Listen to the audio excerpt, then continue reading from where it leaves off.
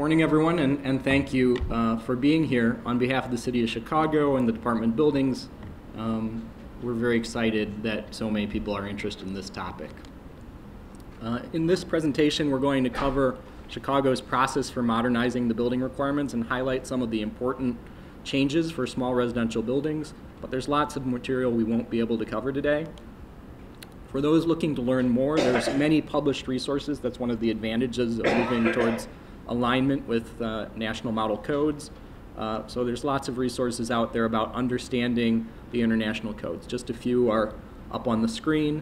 And in addition to these print resources that are out there, there's lots of programs. The department will be offering more programs. The home builders, as you heard, will be offering more programs, and other organizations will be offering programs over the course of the next year as we transition into this new code by the mandatory deadline of August 1st, 2020.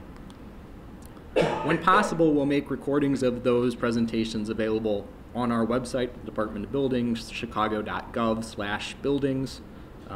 It's in your email, it's up here on the screen.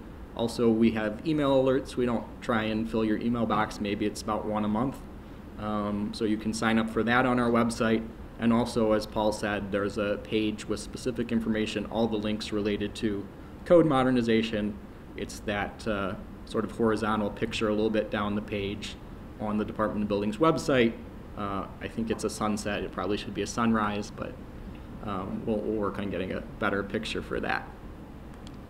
There's also already on that page, there's a link to videos of a session we did in May with AIA Chicago, a general introduction to the code and some specific definitions and walking through what that is. So if you haven't already seen that, I'd recommend it. So the 2015 to 2021 code modernization process. Under the leadership of Commissioner Friedland, the Department of Buildings began a multi-year effort a few years ago now to comprehensively update the Chicago Building Code, now the Chicago Construction Codes. And the first phase of that, the city adopted updated electrical and conveyance device or elevator code requirements in 2017 and 2018. Because these new codes were developed with input from a range of industry stakeholders, the implementation was remarkably smooth. And both of those codes had about a 6-month phase-in period. We have a slightly longer period with the codes that are coming next. That brings us to phase 2, the core requirements for constructing and rehabbing buildings, including fire protection, structural, energy efficiency. Some of these parts of the building code have not been comprehensively revised since 1949. That's 70 years, so there's certainly been interim amendments, but it's a little bit piecemeal in our code today. And recognizing that, we also were aware that Chicago was the last city in the country not to be aligned with the International Building Code. So after a couple of starts, as Paul has mentioned, over the last several years, we finally got there this year. We'll be covering phase 2, the codes that are up on the screen, in more detail later this morning. But just to acknowledge, there is still more to do. Plumbing and mechanical are currently in the planning phases. We're hoping to work on those codes starting in 2020 and have them phase in with changes in 2021, which will get us through this current cycle. Also touching some things about signs and trade licensing as final pieces to this code modernization effort. For plumbing, probably some of you in the room are aware of the department's plumbing pilot program that we launched about a year ago, a little over a year. That allows the use of PVC for drain, waste, and vent piping in certain buildings up to 4 stories, a little bit broader than we've allowed in the past. That saved owners documented 15 million plus to date, and that pilot program will remain in place until we have permanent plumbing code changes whenever those come next year or later. The city is also committed to a number of zoning reforms that the mayor is starting to work on with the Department of Planning and Development. We won't be covering those today, but those will be coming too, and part of the city's commitment to working on affordable housing, attainable housing, all sorts of housing, and making our requirements more user-friendly. So phase 2 would not have been possible without the tremendous amount of industry support that we had, a range of groups. Over 100 groups, firms were involved in the process, including our host today, the Home Builders Association of Greater Chicago, Our former mayor brought all of those groups together, groups that sometimes don't always play nice, brought them into a room in December and made very clear in a memorable way that he wanted this part of the code done before he left office. And ordinance did pass in April. So between December and March, the city had a draft that it had been working on internally for about a year and a half before we started the more external process. But between December and March, the city's initial draft was reviewed and debated, sometimes line by line, by 6 technical working groups. And yes, they did meet in December and almost didn't take a break for holidays because that's what the schedule demanded. So over 70 volunteer architects and engineers. We have 2 of them here this morning. Lou and Carl, my co-presenters this morning, co-chaired 2 of those 6 working groups. We couldn't have done it without them. And then it advanced to City Council. It was introduced in March, it passed in April, and it's already started to phase in. So the first thing that phased in was probably the more minor of the changes. So Chicago's energy code, it's updated in the past. It updated again from being based on the 2015 edition to the 2018 edition. It incorporates the 2018 edition of the International Energy Conservation Code and then also the Illinois amendments. Chicago's roof requirements that have been out there for a while about reflective roofs or green roofs are still there. They've just moved to the roofing chapter of the new building code. In July, new administrative provisions took effect, streamlining the process and the language governing the processes about topics like permit issuance, inspections, stop work orders, and things like that. So those are more internally focused for getting the department ready for this code change. It's largely preserving how those processes worked in the past. The biggest changes, the ones you're most interested in, I think, are the new building code and the new building rehabilitation code. Those become optional on December 1st of this year and mandatory for permit applications started on or after August 1st of 2020. So we still have about a year before they become required, but there are 2 changes that will take effect a little bit sooner than that. The first is for projects with accessibility requirements, and I know small residential buildings that we're talking about today often don't have any. The new accessibility requirements drafted to align with the 2018 Illinois Accessibility Code, changes in the ADA since Chicago last updated its accessibility provisions, those will phase in and apply to all permit applications started on or after December 1st of this year. And then for residential buildings with 4 or more units, starting January 1st of 2020 for permit applications started on or after January 1st of 2020, new residential buildings with 4 or more units will have to have a sprinkler system. There's also some specialized requirements if you have co-living or other changes of use. This resolves a long-standing confusion, interaction between the Illinois Fire Code and Chicago's building code. We're currently working with the International Code Council, ICC, to publish user-friendly versions of the Chicago Code, so taking Chicago's amendments, which you can find online now, and integrating them with the model code text in one book. So we expect the books will look something like this, what's up on the screen. There will be a free read-only version available to the public online, and then you will be able to buy print or downloadable electronic versions from ICC. So if you work on small residential buildings, what's important to know? First, Chicago did not adopt a residential code separately from the building code. So you may be familiar with suburbs or other places that enforce a version of the International Residential Code. We aren't going to have an equivalent of that here. In Chicago, requirements for small residential buildings will be integrated into the building code book. To accomplish that, we created a Chicago occupancy classification R5. So you're familiar with the IBC, it has occupancy classification R1, R2, R3, R4. R5 is going to be 1 to 3 unit residential buildings, non-transient up to 4 stories, and associated garages. Townhouses will qualify if they're in groups of 3, or if every group of 3 is separated by a 4-hour firewall. If they're larger groups of townhouses without that, or larger apartment buildings with 4 or more units, then they'll be group R2 consistent with the IBC. What requirements are different for group R5? So recognizing that different requirements recognizing that generally accessibility requirements don't apply unless the project receives zoning approval through the plan development process, accessibility generally won't apply. Of course, the city always encourages accessible design features or universal design features where possible. Sprinklers also will not be required in Group R5 buildings, 1 to 3 unit buildings as today. Also as today, there will be bonuses or exiting trade-offs in buildings that do have sprinkler systems, and NFPA 13D, which are generally only allowed for 1 and 2 unit buildings, will be allowed in 3 unit buildings up to 3 stories to get those same trade-off benefits in Chicago. While today the wind engineering requirements in the Chicago Code are the same for a 1-story single-family home and a 15-story hospital, in the new code, those standards for single-family homes for small residential buildings will be reduced, consistent with the national standard, ASCE 7. It's about a 20% reduction, although it's not perfect math.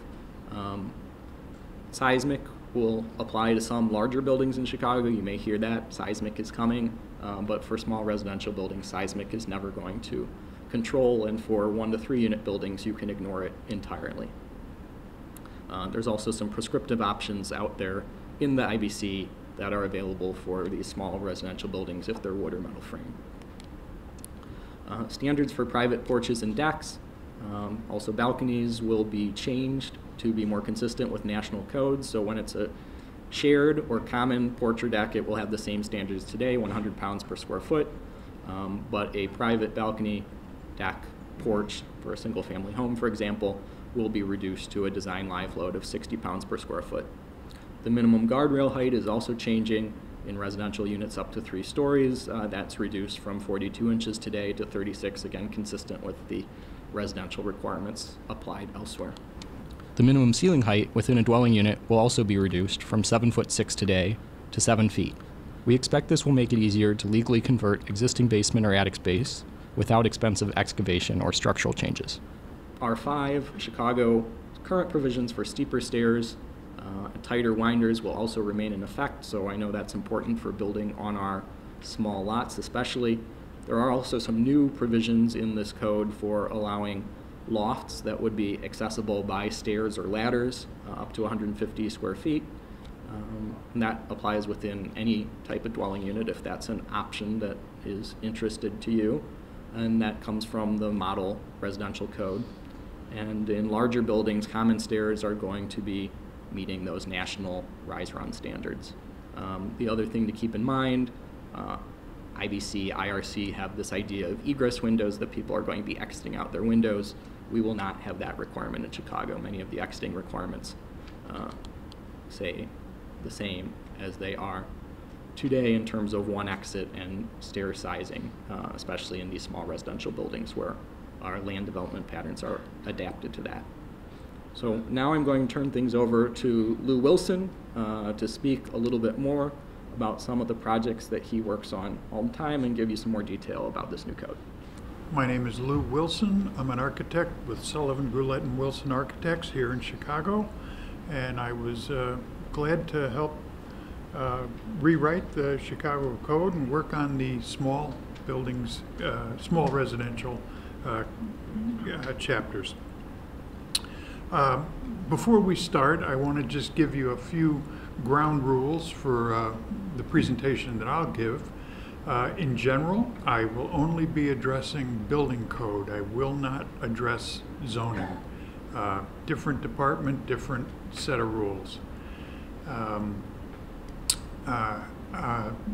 We will be looking at a couple of different construction types as they relate to R5 and other residential occupancies, but generally it's because small residential, I'm sure when you were signing up, meant different things to different people. Some might think it's just single family, some might think it's up to a 3-flat, and some larger developers might believe that it's 5 stories and 20 units. So in general, we wanted to make sure that you understand that what we're talking about is R5, 1, 2, or 3 units, 4 or fewer stories. Another thing that you'll notice as we go through, much as Grant showed in his presentation, the building code will be listed as B, the electrical code is listed as E, and it follows that ICC family of code designations. The same thing will become true of occupancy types. Whereas currently residential in the Chicago Code is an A occupancy, it will become an R occupancy. A will become assembly, B business, that sort of thing. So just so you're oriented a little closer. And with that, the primary types of construction that we're looking at for this presentation right now is type 1C, which there's going to be a change in nomenclature. It will become type 2A. It's not a direct, but it's kind of complicated to explain. It's very comparable. So what was the type 1C in current code really becomes 2A. Likewise, what was 3B in the current code, what you're used to thinking of, becomes 3A. And what was the combustible frame type 4A becomes type 5A. The thing that happens is they're going to slip in classification 4, which will be heavy timber, with no A or B. It's a single classification. And as we go on to the further slides, if you're seeing a B or a C in the presentation, you'll know it's related to the current code because I'm really only going to address the A category of the new code, which is slightly more restrictive in terms of hourly ratings, but more generous in terms of benefit. Okay, well, in type 1C, which will become 2A, it's typically used in mid-rise residential.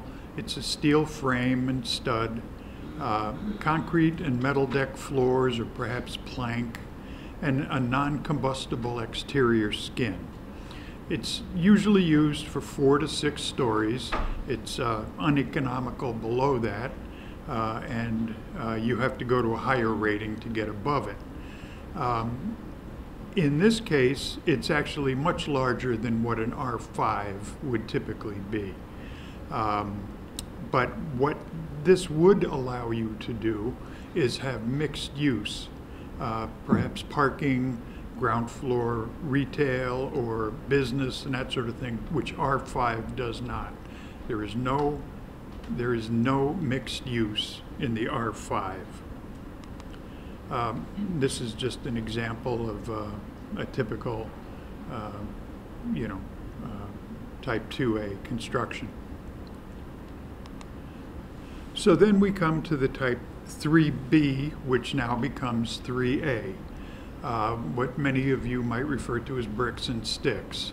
It's a masonry exterior or protected steel stud, protected with gyp and sheathing and so forth.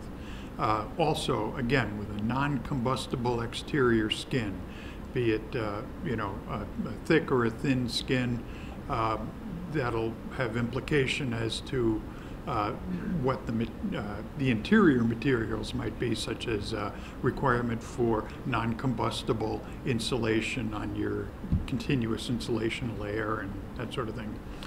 However, the interior of the building, walls, floors, roof, are all combustible. Either solid wood, open web wood, joist, anything of that nature. And again, wood-decked floors, which may or may not have topping.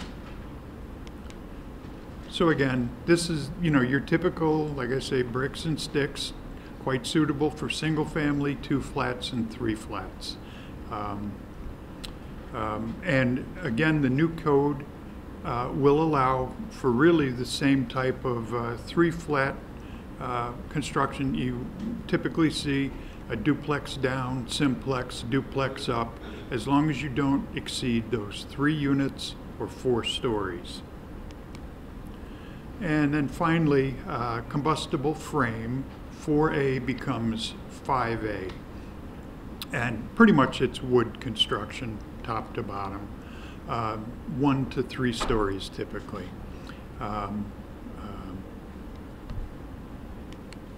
So it's your single family and smaller residential style street fronts.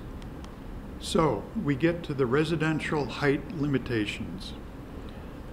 Current code for 1C is 6 stories and 80 feet. We now translate that into the 2A non-sprinklered would be 6 stories and 65 feet, or in the case of the R5, which is what because you're limited to the 4 stories, it'll become 4 stories and 65 feet. If we add sprinkler to that, the 2A becomes 6 stories and 85 feet. So you've gained 5 feet off the old height. And again, the R5 really becomes 4 and 85, 4 stories and 85 feet, although I doubt you'd ever get to that. Type 3B, which previously was 4 stories, 55 feet, again, in the non-sprinklered becomes 4 stories and 55, and stays 4 stories and 55 for the R5. When you go to the sprinklered, you now increase to 5 stories and 70 feet. Again, unlike, well, you would get to that, but your R5 would be 4 stories and 85, which would be highly unlikely. And the type 4A becomes 5A. It was 3 stories, 40 feet, becomes 2 stories and 40 feet, non-sprinklered, stays at the R5, it becomes 3 stories, 40 feet. Type 5A sprinklered becomes 4 stories and 55 feet, same for the R5. Now, again, your current allowable areas, tabular areas within the current code, type 1C, you take the tabular area for a 2-story, 1 or 2, 2-story. If you go to a 3-story, it's 0.9%, it's 90% of that. And if you go to a 4th story, it's 85%. So a type 1C becomes 20,000 square foot, 3-story becomes 18, 4-story becomes 17,000. Same concept for the 3B. You start at the 8,000 and work your way down. In the 4A, you're really capped at the 2 stories. So you can have the 3rd story of 800 square foot, which is not a full story. In the same scenario, but if you add sprinklering, you essentially double each of those areas until you get down to the type 4A, which will become or stay 4,000 with an 800 square foot 3rd floor.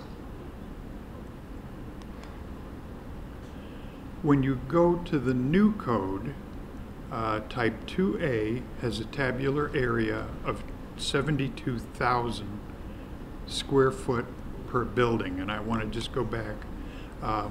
In the current code, these numbers are per floor, which are then multiplied by your allowable number of floors and then ultimately capped by FAR or maximum area. In the new code, the area starts out as tabular square foot per building. The modifiers for that and we'll get to the formula in just a moment. For a non-sprinklered building with the assumption of complete frontage, I've made no reductions for frontage on this, would double your tabular area. So your allowable in a non-sprinklered 2A would become 144,000 square feet, divided by your maximum number of floors, or your ultimate number of floors. Type 3A works same, and 5A obviously the same. If you sprinkler the building, you get another 100% increase on your initial tabular area, meaning that your 72,000 now is multiplied by 3, brings you up to 216,000 per building. Likewise, type 3A, 90,000, type 5A, 45. Okay, the way that formula works is your allowable area increase is your base area, tabular, times your frontage over perimeter. Your frontage in the new code is between 20 and 30 feet. You get a bonus for that, where currently you only get a bonus if it's 30 feet or wider. And if you have 30 feet, you get a higher percentage of bonus. But in this case, what I've taken is 100% frontage with 30 or more foot of open area. So making it simple to give you a frontage of 100. And then your non-sprinklered factor, the NS equals 1, is given to you per code. It's in the chart. In a sprinklered building, it's 2. In a non-sprinklered, it's 1. So at the end of the day, you get 1 times 1 times 1 plus 1, meaning you get a 2. In your sprinklered building, you're getting a 1 times 2, meaning you get 2 added on to your base. So your increase is substantially larger. Again, just as a note, sprinklering will be required in all but the R5 occupancies, and with some very minor exceptions. So it's 1, 2, or 3 units, 4 stories or less.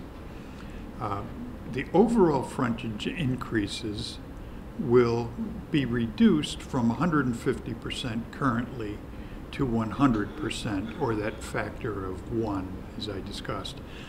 But again, it is somewhat offset by the fact that you do get a small percentage for that kind of gray area between 20 and 30 foot of free space.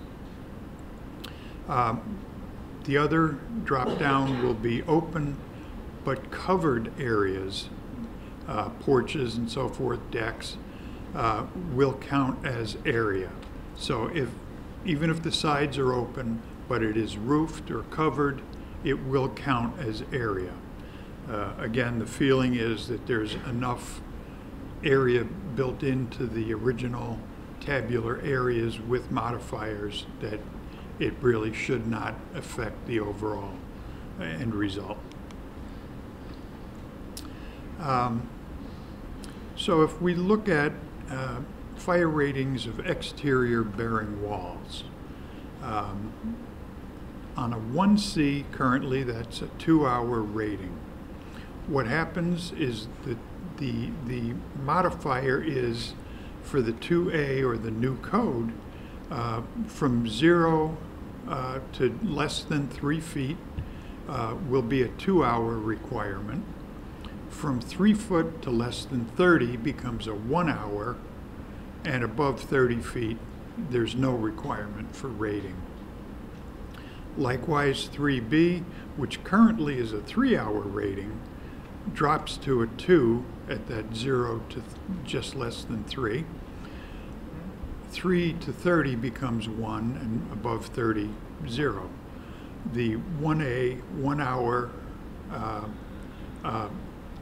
becomes increased in the 0 to less than 3 foot, but at 3 foot drops to an hour.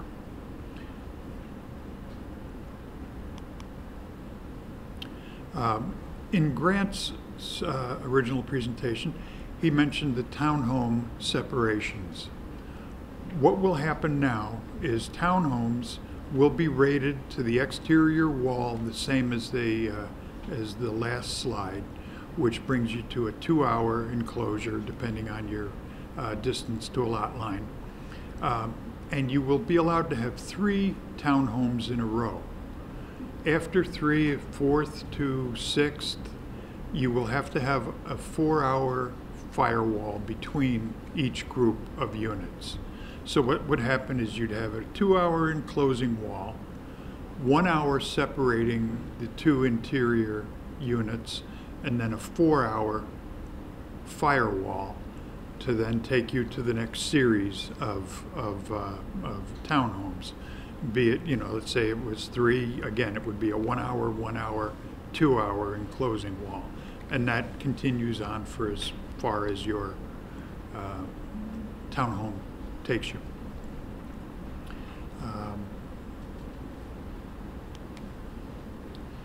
Fire ratings for exterior non-bearing walls. Again, Chicago code has it pretty much, or current code has it as a 211. The new code will be up to 3 feet, will be 2, 3 foot to just up to 30 will be 1, and then 0, similar to the bearing wall enclosures. And it really is all based on distance to lot line. The other thing that we'll discuss in a few moments is the openings in those walls for windows and so forth. You will now be, for non-protected openings, you'll be limited to the percentage of wall opening. Good news is type 3 construction currently requires a parapet above the roof. In the 2020 code, no parapet will be required as long as you have a Class C or better roof covering and you protect the deck for 4 feet around the perimeter of the building. And that can be either a non-combustible or a protected deck.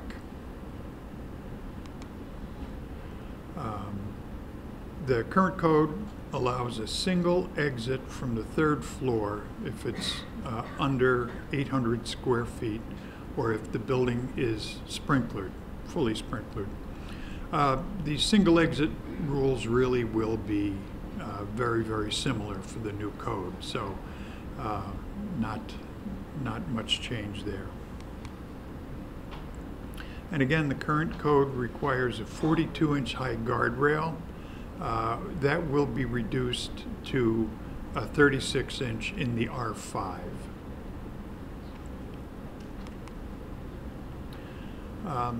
Live loading for privately accessed porches and decks will be reduced from the current 100-pound live load to 60-pound. That is specifically for privately accessed decks and porches. Your back porch, exiting from the 3rd floor or whatever, it will be maintained at 100-pound live load because it's accessed by more than one unit. This is the same comment on the seismic and wind loading that Grant went through. R5 will now have opening size requirements for windows and glazing, limiting the percentage of openings based on distance to the property line. And what that graphically means is at 0 feet, you get 0 openings. At 2 feet, you get 10% of protected openings, or the building must be sprinklered. At 3 feet, you are now allowed up to 25%, and at 5 foot, you then reach the no limit on glazing.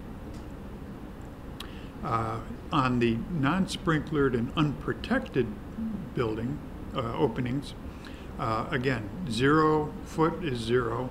At 2 foot, you are allowed 5% of those of the wall in unprotected opening.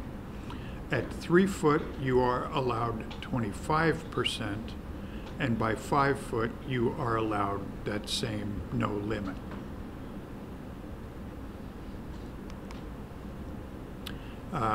Currently, exterior stairs are allowed to be 30 foot in height with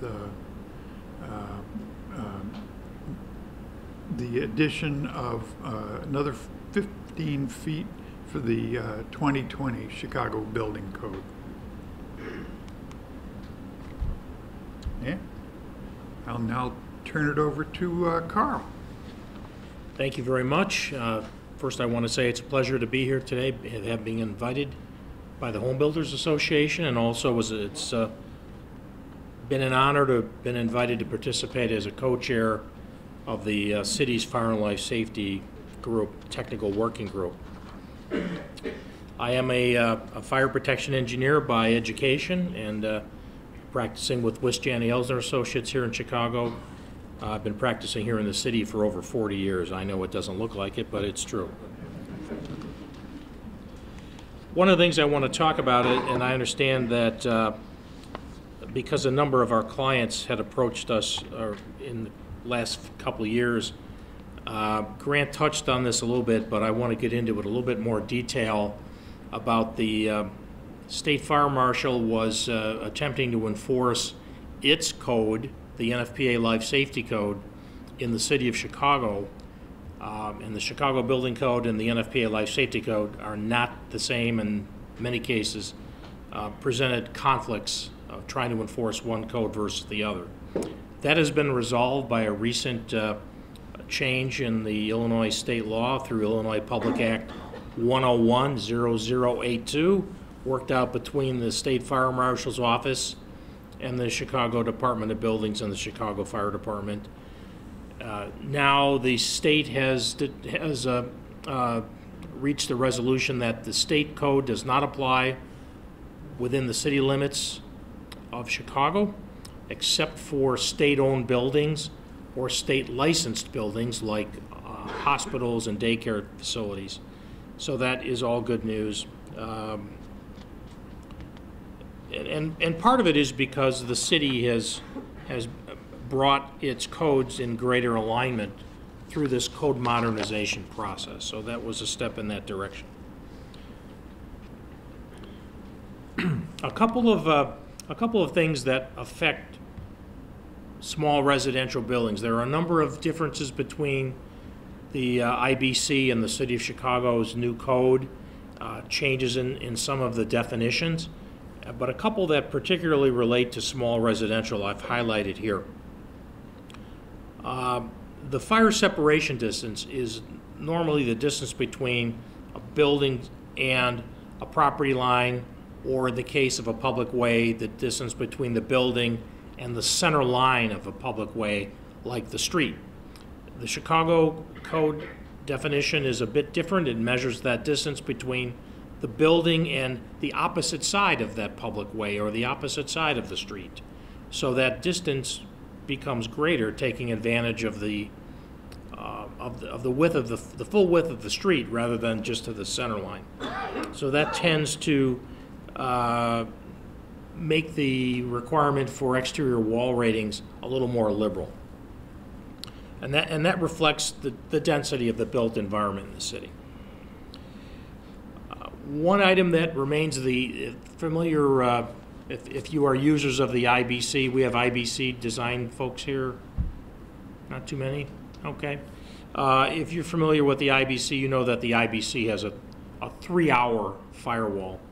Chicago is maintaining its definition of a firewall being rated at 4 hours. And when there are openings, the double Class A doors on those openings. However, Chicago has relaxed the requirement so that it is the traditional IBC requirement, so that it does not need to be structurally independent on each side of the wall. So that's sort of a compromise between the two. And you've heard already about the new use group R5. I won't mention that again. But I do have the definition that I highlighted here on this next slide. This is the definition of R5, and there are a couple things again I want to highlight. An R5 is defined to be residential buildings that are no more than 4 stories above grade and have 1, 2, or 3 dwelling units. And there are no other occupancies associated with the building, no mixed use with the building. Also allowed having accessory buildings can be defined, provided they're not more than 2 stories. So that is the definition for an R5 in Chicago. As Grant mentioned, the IRC is not being used in Chicago. I want to talk a little bit about what I would say is a change in philosophy regarding fire safety with the new code. The IBC and its document, the IFC, the International Fire Code, about the last 30 years, since about the mid-'80s, has relied upon more what we call active fire suppression systems versus passive. Passive fire protection you can consider to be barriers like firewalls and rated floors and rated roofs. That serves to provide a compartmentation for fire spread. The IBC over the years has moved to active fire protection, such as sprinkler protection, fire detection systems, and annunciation systems. That has proven to provide a benefit in fire safety that has been measurable across the United States.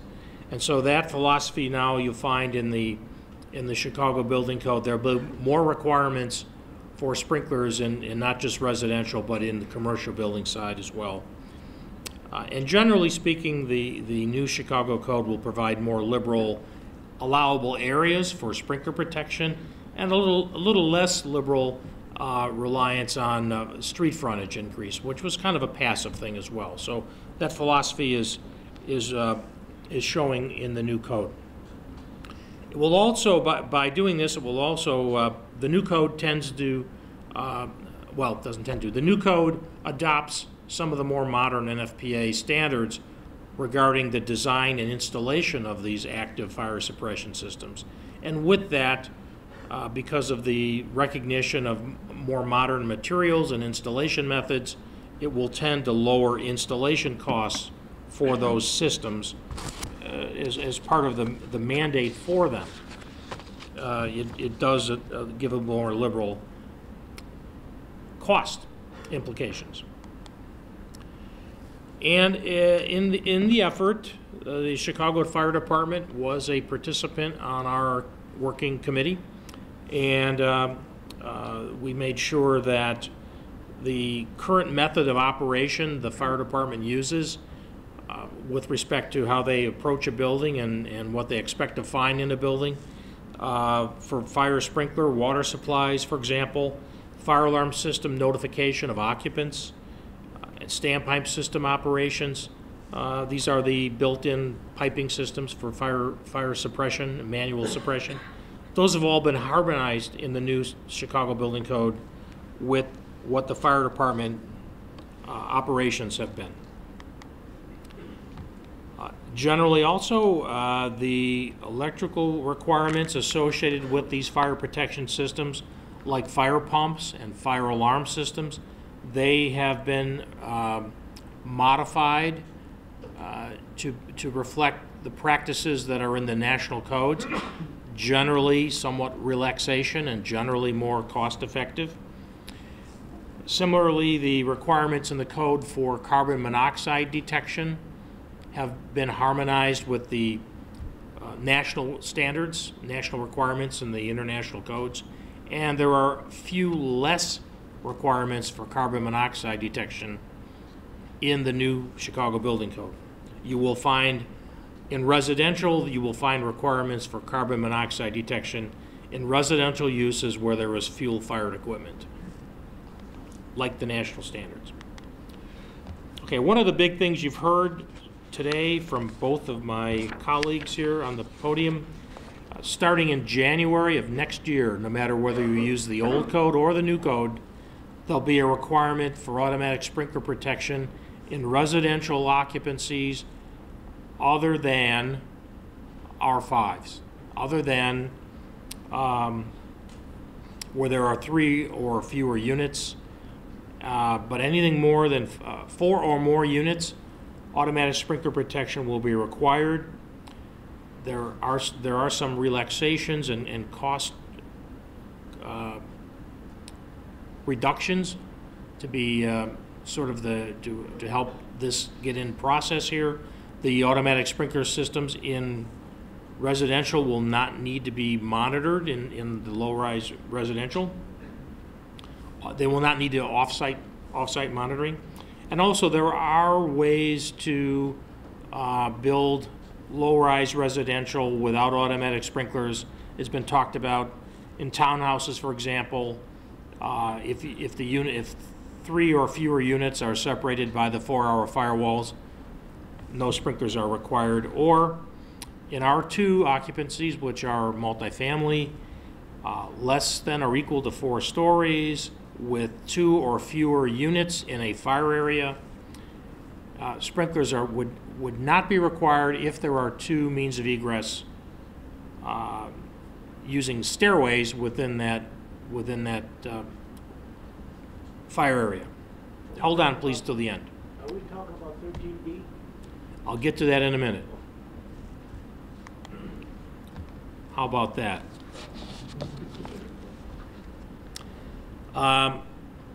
This is a summary of the allowable height in stories based on construction type for residential use, R5s, the R5s, and not all residential.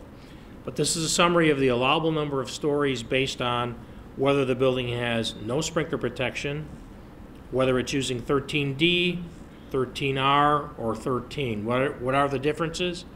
And FPA 13 is the standard for the design and installation of sprinkler systems, essentially in commercial buildings. High-rise residential, you'd be looking at an NFPA 13 system, or other commercial buildings is an NFPA 13 system. Those systems have been around for over 100 years, and they've got a really good track record of success. NFPA 13D, that second line item there in the table, is the standard for the design and installation of sprinklers in 1 and 2 family dwellings. When that standard was written in the 1980s, it was intended to provide strictly for the life safety of the occupants, not property protection. And it has somewhat of a less robust of a water supply system, and sprinklers are allowed to be omitted in certain areas of the building, like attics. So again, it's not at the same league as a 13 system, and so there are less allowances for that when you read the IBC and also in the Chicago Building Code. And FPA 13R is for the design and installation of sprinkler systems in multifamily residential buildings up to 4 stories and 60 feet. So that's kind of a compromise between 13 and 13D. It's for larger residential, but again, it's primarily interested in providing for the life safety of the occupants, does not have quite the robust water supply, and does allow sprinklers to be omitted, for example, in attic spaces, combustible attic spaces. So again, not quite as robust, but better than not having a sprinklered building. So the Chicago Building Code will allow the use of NFPA 13D systems in R5, not even when they're not required. One other major change, the IBC in general is a lot more clearer than what you might be used to with the old Chicago Building Code, and many of its requirements, including where smoke detection is required. Now, what I've got up on this slide is for the R5 uses, small residential, what we call smoke alarms are the fully integrated unit that detects the smoke and provides the sound, the audible notification to the occupant in that space. These are not interconnected systems or not interconnected detectors that are monitored by a control panel or off-site. These are individual detectors. And they are required to be in each sleeping room, outside of the sleeping rooms, within 15 feet of those sleeping rooms, in each story of a dwelling unit, and at the top of each interior exit stairway. And these are called, sometimes referred to, they used to be referred to as single station smoke alarms, smoke detectors. Now we call them smoke alarms. They are required in the code to be AC powered. You will find them typically with a battery backup, but the code will require new installations to be AC powered. There's also a third wire on these detectors so that they can be interconnected, such that if one detector is activated, it activates all the detectors that are interconnected. And it's allowed to be integral with a carbon monoxide detector, which will also be required. And that is the end of our presentation.